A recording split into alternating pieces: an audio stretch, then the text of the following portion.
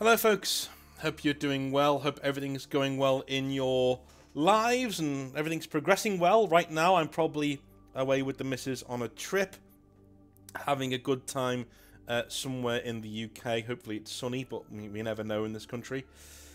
So I just realised it is Mental Health Awareness Month in May, which I'm not the kind of guy who ever usually gets embroiled in these awareness months, right? You know, I don't do International Women's Day or Men's Day or whatever. I just don't. I see it as an empty gesture. I'm the kind of guy who, by the way, if you're looking for normal hobby content, this ain't gonna be it, as you can tell from the title of this video. In terms of when the pandemic was going on, we in the UK had, you know, a huge drive to show the NHS a lot of appreciation and support, and whilst I thought that was great, there was also a big part of me that said, well, never mind giving them a round of applause. You know, our government asked us to go outside of our homes and applaud them. So, like, it would happen all the time. People would just go outside of their homes and just sort of applaud and whack pans together. Why? What's that going to do? Like, they need more money, more wages, more doctors, more nurses. What's this? And the reason why the government asked them to do that is to keep you quiet. Because then, when they in a few years down the line, the government knows the NHS will come back for the bill and say, listen, we kept you going during the pandemic, give us some more money so we're not going to be, you know, run ragged again if this happens again. And they won't do it. The government will say, no, we don't want to give you that money. And the NHS will say, well, we'll go to the people then. The people will say, well, we did our bit. We applauded you outside of our house. Right? That kind of attitude. That's why I don't normally do mental health awareness months or things like that. I do November because it's a cause very, very close to my heart. But I don't usually do it because I kind of got the how do I put it? The attitude of Mr. Pink from, you know, Reservoir Dogs. Now look, if you put that to a vote and I'll vote for it, give me a you know, a brochure that I sign that says the government shouldn't do that, and I'll sign it. But what I won't do is play ball, right? And that's why I don't like Live Aid. I don't like things like that. Why do these millionaires and billionaires seem to think it's okay to ask me to give money to charity when they, do you know what I mean? No, it's cheeky. It's horrible. Have you ever gone to the supermarket? This turned into a rant already, but I guess rants are good for us every now and again. Have you ever gone to the supermarket and, you know, you pay £9.20 or something, and then the supermarket checkout kiosk, the self-checkout kiosk says, oh, do you want to round this up to £10 and give that 80p to charity? No, Tesco, I don't, because you're worth £500 million and I'm not. Why don't you just do that? I just can't stand it, you know. Ring the poor to go and give money to the poor. No, you do it. You've got all the money. Anyway, rant aside about economics, we're here to discuss mental health. And as you can see, right, I am not always on an even keel. I am not easy to live with. I am no day at the beach. I know, you say, North. You shock me. But there we go. So I thought it'd be good to come on here as a hobby-adjacent video. We are a channel that very proudly espouses our right to good mental health, and I try and help you guys out as and when I can when it comes to mostly young men who are on this channel. There are 99.2% of our viewers are men. So forgive me, ladies, or lady, whoever is watching, for talking to the young men and for you know, trying to get some answers from them on what mental health means to them. But here we are.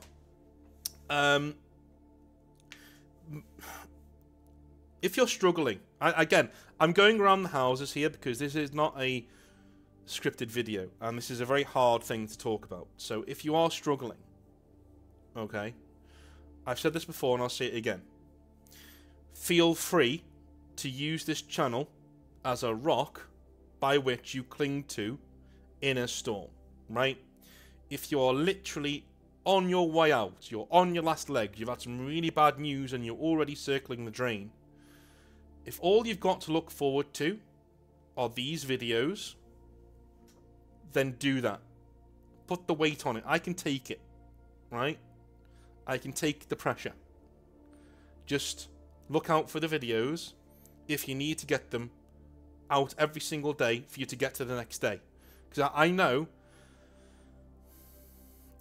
that this is basically scaffolding that goes around your life, right? I'm a part of the scaffolding that goes around your life to keep your life from falling down. When a house, in terms of, we've used this analogy before on the channel, right? When a house crumbles and breaks and shatters and falls, that's basically you giving up and self-deleting, right? When the house crumbles and it's gone, right? And it rots away. 40k and your hobbies and your friends should be the scaffolding that goes around that house to keep it sturdy. You shouldn't always need the scaffolding, you know. I don't mean get rid of your friends. What I mean is that you shouldn't need them to pick up the slack of keeping you alive, you know, for a good period of time. But now and again, you need scaffolding. What I'm saying to you is, if you need me to be scaffolding constantly, every single day, then fucking use the channel that way. Use the Discord that way. Okay? That's what you need. If that's what you need to do, that's what we're here to do. Again, I'm not here to espouse about the hobby today. I'm here to talk to you about mental health and certain times where I perhaps have been suffering from mental health issues. I will be bluntly honest with all of you guys in that this channel and making it and going beyond it and meeting you guys and talking to you guys and doing these hobby nightmares has really been a force for good in my life. It has been a force of nearly 100% good. Again, there have been times where I've had stressful days that have not been nice. You know what I mean? And there have been days when I've gotten hate on the internet, but that's the internet for you. You know what I mean? And eventually you start to realise, hey, these guys can't touch me, they don't know me, you know, so go fuck yourselves, essentially. But it has been a force for good in my life, and I hope that we've been able to turn that around on you at least a little bit, and you guys can start to form your own good times in life due to the hobby. I get told all the time that, you know, when I say all the time, maybe once or twice a week, not all the time, but you know what I mean, that, you know, the channel's helped people and it's gotten people to improve themselves, to go into the gym, to go to you know, to lose weight and to wear proper clothes and to get themselves smelling nice and looking nice. And those people now have girlfriends. I've got people give me updates all the time. There's even a young man who keeps sending me half-naked pictures of himself in the gym, which is alrighty then. But, you know, he wants to show his progress, and it's fine. I dread to think what will happen with when my missus comes in and I'm opening Discord and looking at pictures like that. But you know what I mean. My main point here is that if you need to use the channel as that bit of oomph, as that fuel, or even as that rock to cling to so you don't get swept away, even as that bit of scaffolding that's just about keeping your house up, then fine, use the channel that way. Please don't think that I'm going to be mortified by the fact that, you know, there's somebody out there that if I don't upload a video, it might send them over the edge. No, I will always upload a video, right? And I will tell you in advance when I'm not going to. You know, that's because I know how mental health works. I know that if I just leave you hanging, that could be the thing that sends you over the edge, and I'm not prepared to do that. This Friday, for instance, I might not be releasing a video because I'll be driving most of the day, right? And normally I need an hour or two to record, and then it uploads for an hour or two. So I don't know whether I'm going to be able to do one on Friday. But I'm saying that now, right? I might not be able to. There'll also be an announcement on the channel too. But most days, you know, Monday to Friday is your Hobby Nightmares day or your Northern Exile day, where you get to, even if you feel like you don't have a friend, you can watch my videos and say, look, you know, here's a guy that, even though I can't speak back to him, it sounds like we're in a bar, shooting the shit, talking about hobby and having a laugh together about memories that people are sending us to read. And that, to me, is what this entire thing was always supposed to be. When I started it off, I had in my head a there was a part of Bill Burr's podcast where he would read advice, requests for advice from viewers, and they'd be the funniest parts of the show because he was just ad-libbing and going off the top of his head and using his own humour to just get that out there. And I thought, I started off with my own stories just to let people know what I was looking for, So I started off talking about things that happened to me at Games Workshop, that I went through in my life, and then eventually other people, because I shared first, other people started to share with me, and that's always what I've wanted to do, and that's what I've always wanted Hobby Nightmares really to be. And eventually we've grown it into this thing where we share our tales about the hobby that we love so much, and we share what you think, our triumphs and our tragedies and all the things in between that make the hobby such a wonderful place to be in. And by a hobby, I mean wider geekdom. I don't always do Warhammer stuff. Sometimes we do video games. Sometimes we do role-playing sessions on Discord or whatever we do videos on. They're always there. They're always there for you to have a little laugh to, and to have a good old yarn over.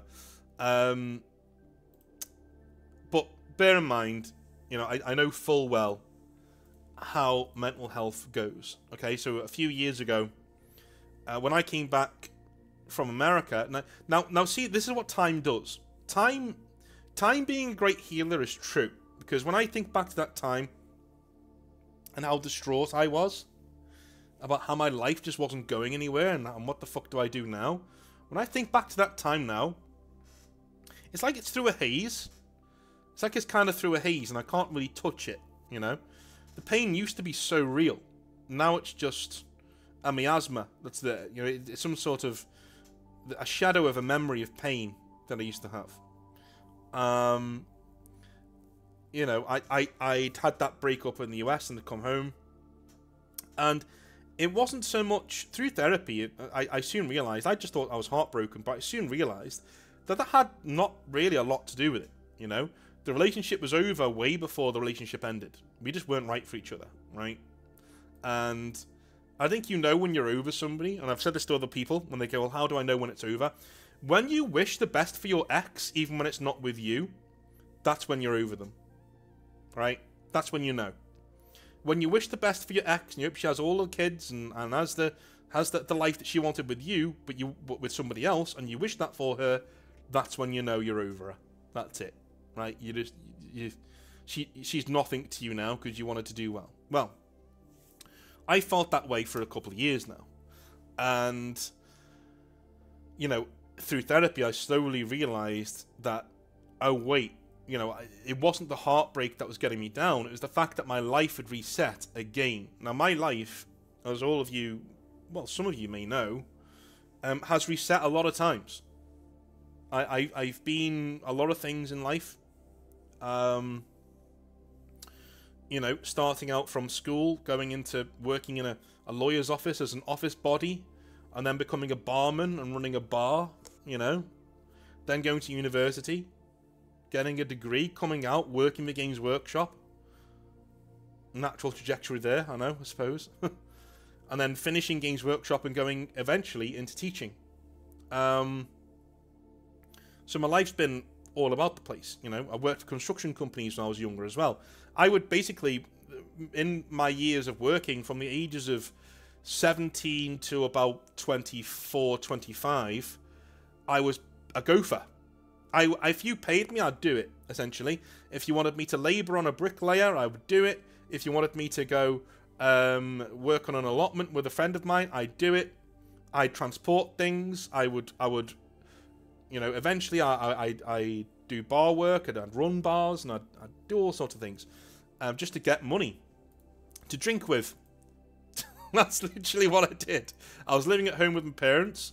I was a young man. I was earning my money. They were waiting for me to find my way in the world. And it's only now, recently, when I've gotten older, that I've realised just how patient they were and how lucky I was to have, a family there who actually put up with that shit and let me just find myself, right? Because if that was me, I'd be really pissed off if my 18-year-old son was like, well, I'm just going to stay here now, rent-free, and work in a bar and get laid every weekend. Okay, great, cool. Where's your career? Oh, I don't have one. Right, that kind of thing would really annoy me. So they were really, really patient, and they allowed me to find myself. But I think my mum sees a lot of my uncle in me. Like, my uncle didn't really flower as a man until he was, like, well into his 30s. And then he got the job that earned him a lot of money. You know, and did really, really, really well for himself. And she always thought I'd be a late bloomer. She's always said, like, you know, you will screw around until you're in your 30s, and then you'll just come good. Because that's what we do. That's what our family does. All of the men, you know, even your granddad, who was a bricklayer all of his life, still screwed around in his 20s as he was laying bricks, right? He only became a proper family man in his 30s and got his shit together. So I guess that was the natural order of things. But, you know, they were very, very, very patient with me. And eventually, coming out of university was the quintessential, you know, I remember sitting inside Durham Cathedral, right? And I'm sitting inside Durham Cathedral in a pair of chinos and a shirt. Why? Because I'd ripped my trousers that morning and was super pissed off that I'd done that. I was the only one there in chinos. Now, bear in mind, at a normal university, wearing a nice pair of chinos with a shirt isn't such a fashion faux pas, right? Let's not be... Yeah, it's fine. It is what it is. Durham isn't just an elite university. Durham's an elite university that has a chip on its shoulder, right? In Oxford or Cambridge, they'd laugh off the fact that you're in chinos. They take the piss and move on. Because they're very secure in who they are. Durham is like that really insecure person who's really good at something, but is very easily offended. And boy, were they offended with me wearing chinos. Until I walked over to Bill Bryson, shook his hand, and he said, "Ah, chinos, bloody good choice. It's bloody boiling, isn't it?" And I said, "Yeah, it is. Yeah, it is, Bill. Thank you." And then, you know, and off I went to do my thing.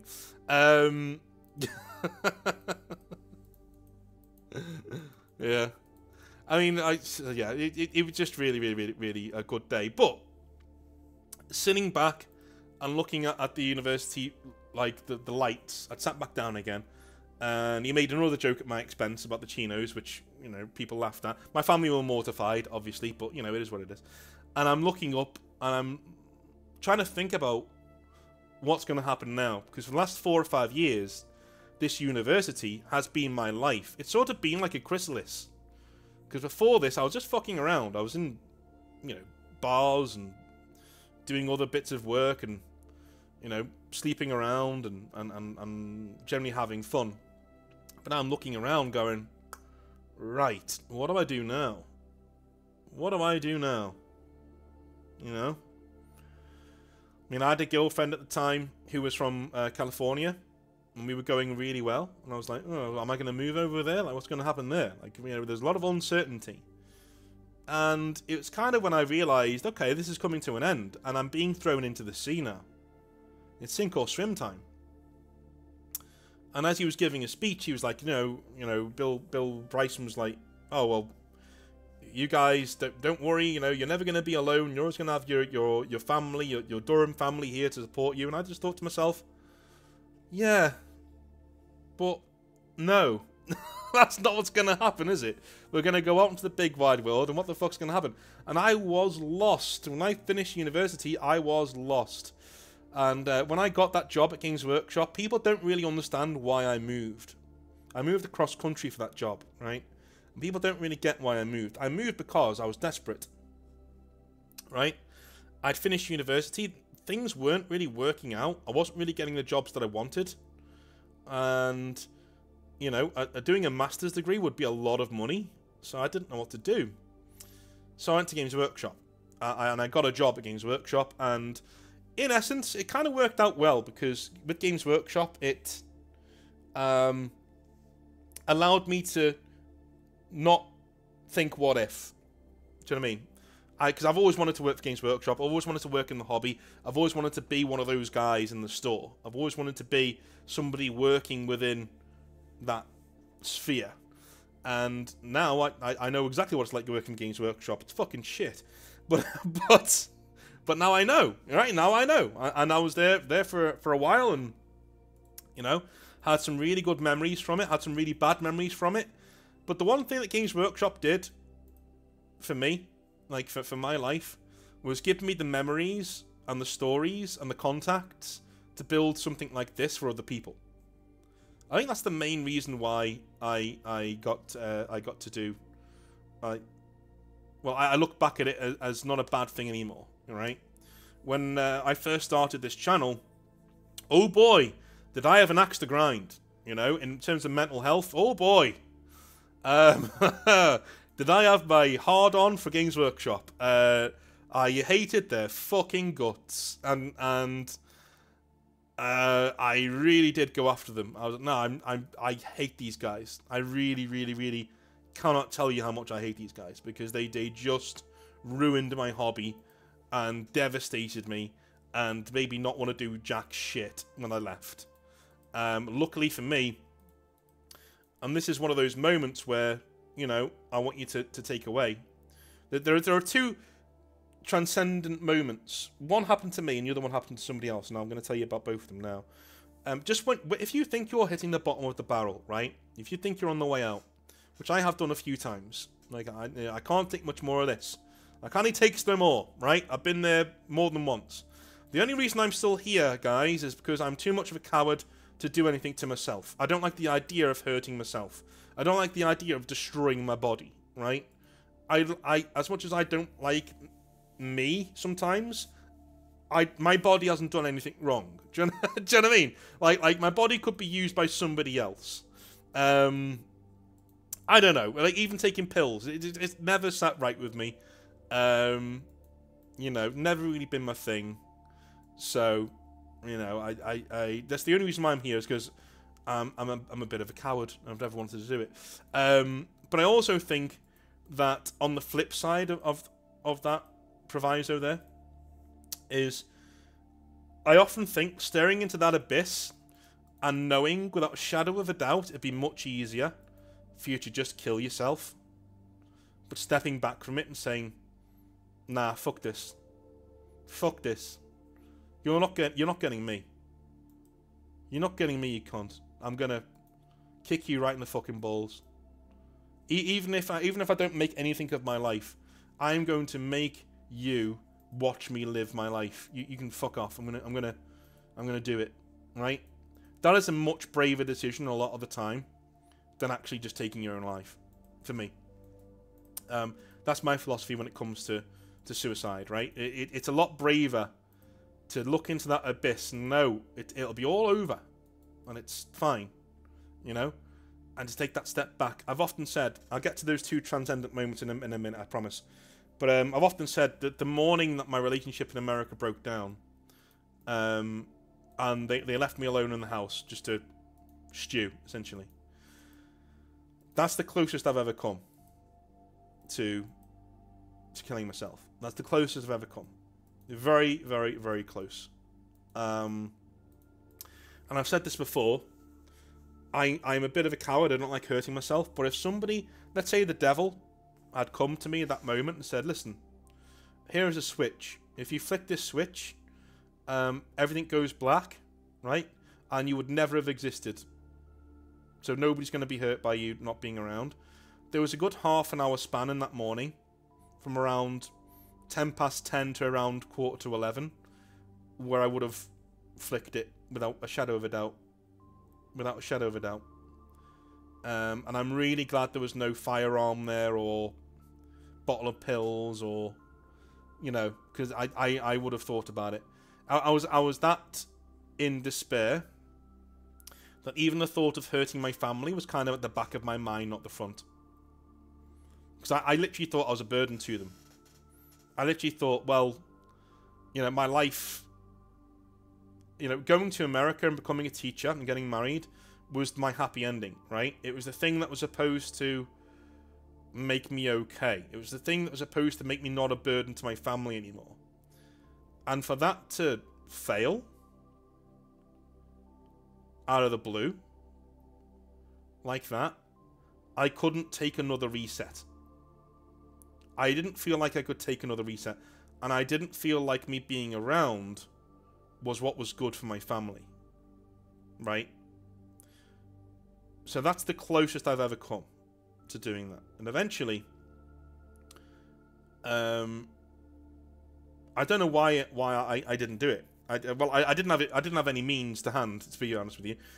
So I think after a while I kind of didn't calm down, but I sort of got a smidgen of my senses back, and I called my mother, and she was the first person I called,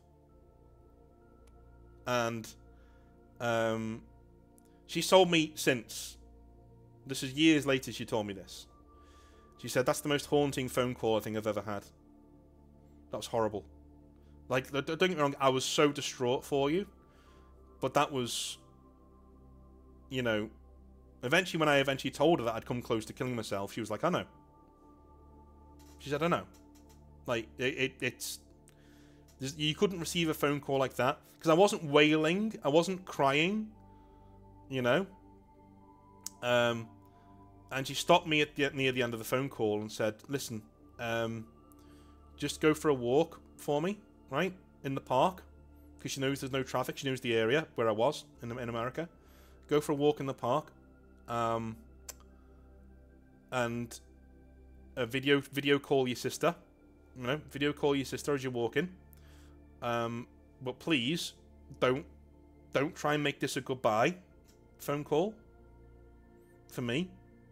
If you need it, just know you'll absolutely break my heart. Please don't do that to me. And that's what pulled me back. And people can see that as a selfish thing for her to say. I don't.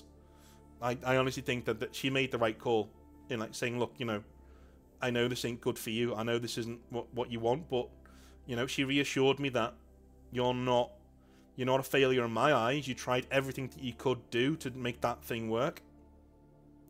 You know, you've flown over the other side of the world, for God's sake, chasing a job.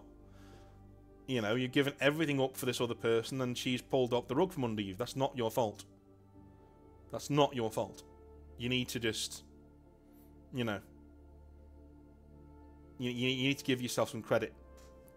And hearing that sort of took away the guilt.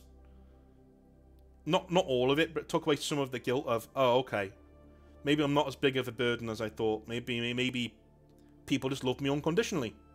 You know? And the voice in my head telling me to off myself sort of went away then. And I was able to start the rebuilding process. So that was one of, I guess it's 3 transcendent moments that have stopped me from harming myself or doing something that drastic. But the other 2 I want to talk about, one of them didn't happen to me. It happened to my friend Simon. But the first one did happen to me. And this is not something that stopped me from killing myself, but it was something that really turned my life around. And it was me going for a pint with my grandpa. Now, anybody who has met my grandpa, of which there is a few of you, will know the kind of guy he is. He is essentially an old school Scouse bricklayer. And I think the term man's man has come up more than once. Like, he's no nonsense. Extremely honest to a fault. And he's just an extremely loyal person. And everybody that knows him in the local area, he's sort of a legend. Like, when he eventually does pass away, touch wood, not soon, but eventually when he does pass away, like, there'll be a funeral there with maybe 1,000, 2,000 people at it. I'm not exaggerating. That's literally how well he's known in our local area as being a top man. And I went for a pint with him. And he just looked at me. And we'd just seen Everton beat Chelsea 2-1. And he looked at me and just went, "What are you doing, son?" I said, "Well, what do you mean?" He said, "You're working in a bar again?" I said, Yeah. It's earning some money, you know." I said, you shouldn't be doing that. You've always been good at...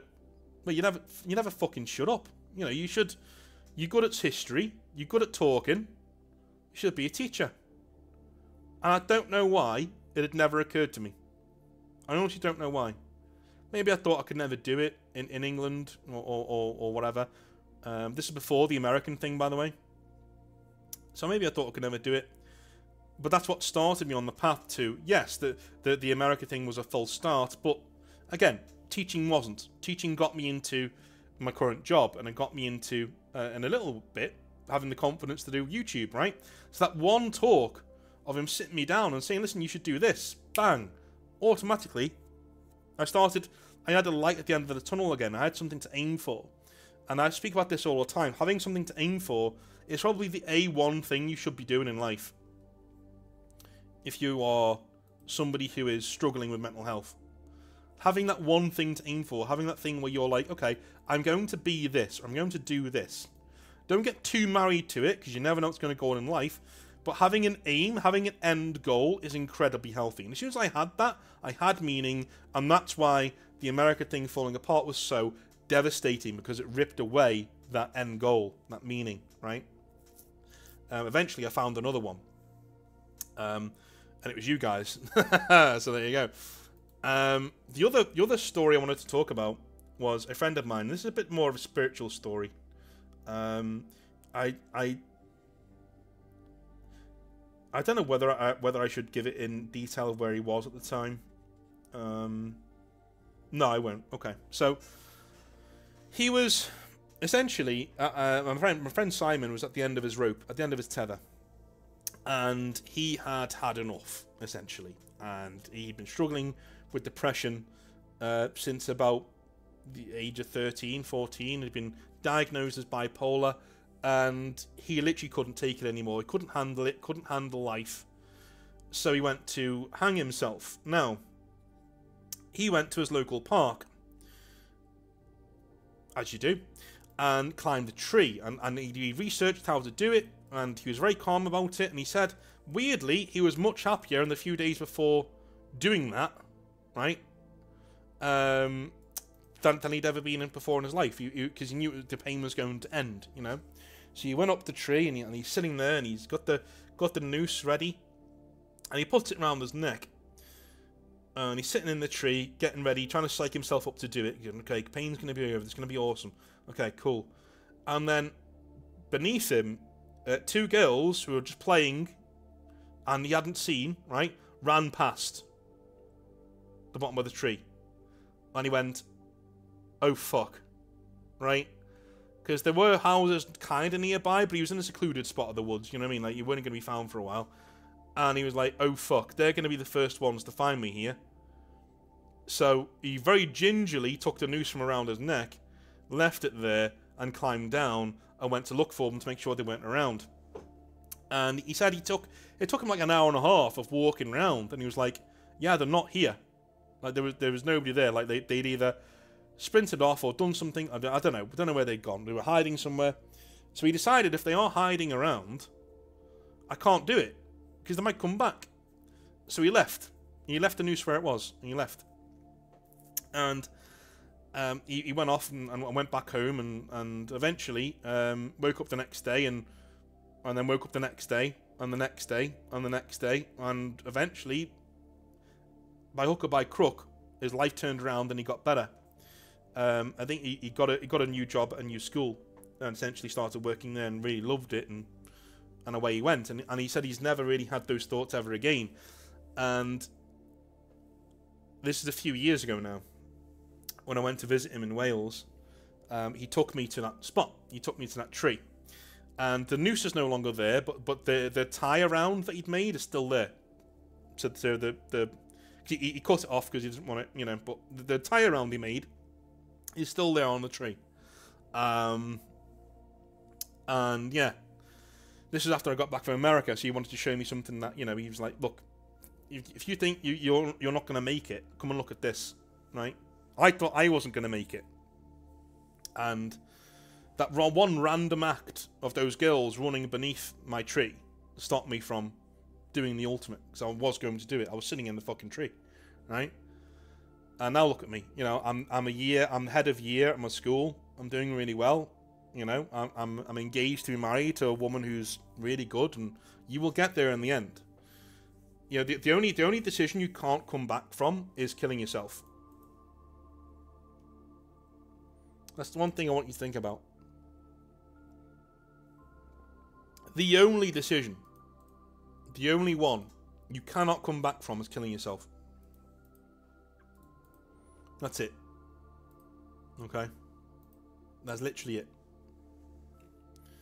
Every other decision, every other thing you ever do in life, you can come back from. Killing yourself, you can't. It's the one thing. Literally the only option that you take, that there are no take-backs. That's it. And the amount of people that I read about, there's one guy who sent me a letter and didn't want me to read it out on the channel, but I guess me talking about it is vague enough. And this is a guy who attempted to kill himself and failed. Jumped off of a bridge, right, into some water and failed. Broke both of his legs, but failed. And he told me that in his email that he literally came back to the surface, and his first thought was, oh my god, this hurts so bad. Oh my god, this hurts so bad. Oh my fucking god. Oh my fucking days. Oh my fucking god, right? But beyond that, his first thought was, thank fuck I'm alive. And that really stuck with me. You know? That really, really stuck with me. Because he told me he was so sure that he wanted to die. He was so sure. You know? Beyond a shadow of a doubt. I'm done. I've had enough. I mean, the guy jumped off a fucking bridge. Do you know what I mean? Like, he was sure. Like, if you want sure, he was sure. And the first thing he thinks of when he comes to the surface, you know, is, wow, I'm in pain, yeah, but thank fuck I'm alive, and the sky is very blue. Those are the three things that he remembered. He passed out. When he got to the shore, he passed out. He said, yeah, those are the three things I remembered. Right? That I'm in real pain here. And as he went into shock, he was like, I'm in real pain, thank fuck I'm alive, I really hope I don't die, and the sky is very blue. Those were his three thoughts.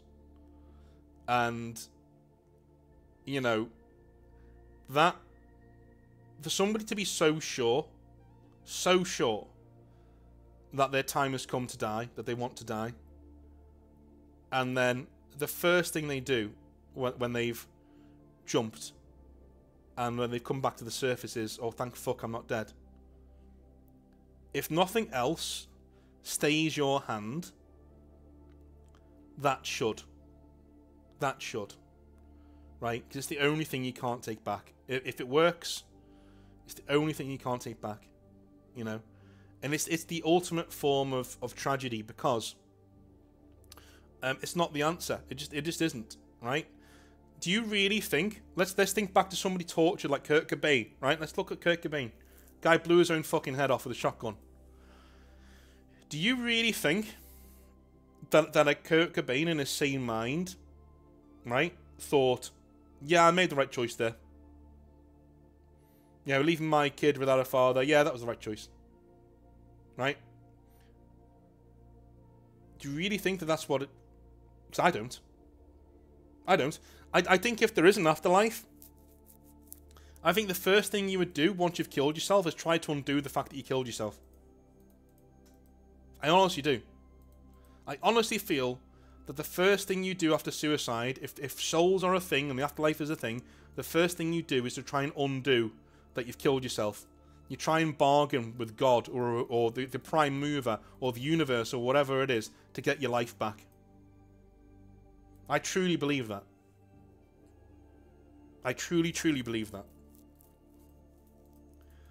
Okay? So just, if you've ever thought about making that ultimate decision, just know. And that's the only one you can't come back from. Once you've done it, you leave behind a trail of devastation. And even if you don't care about that, I swear to you, if it doesn't work out, like, if you wake up afterwards, you'll be like, oh my god, thank fuck that didn't work. Oh my days, thank fuck that didn't work. That's what you'll think. So, that is my video on Mental Health Month. I thought that I should do one because of the focus of the channel. Hopefully you get what you need out of it. and things go well for you, and you have a wonderful, wonderful time on the channel, and you're in the hobby and stuff. This was more of a crisis video, like if shit is about to hit the fan. Do you know what I mean? It was very ranty and ravey, I know, but I don't know. So, I love you all a long time. I will speak to you very, very, very soon. Maybe tomorrow for some more Hobby Nightmares, but if not, because I'm busy and I'm driving, then at least you've got this video to see you through the weekend, alright? Be very safe, be very good, and I'll speak to you soon, alright? Love you all a long time. See you soon. Bye now.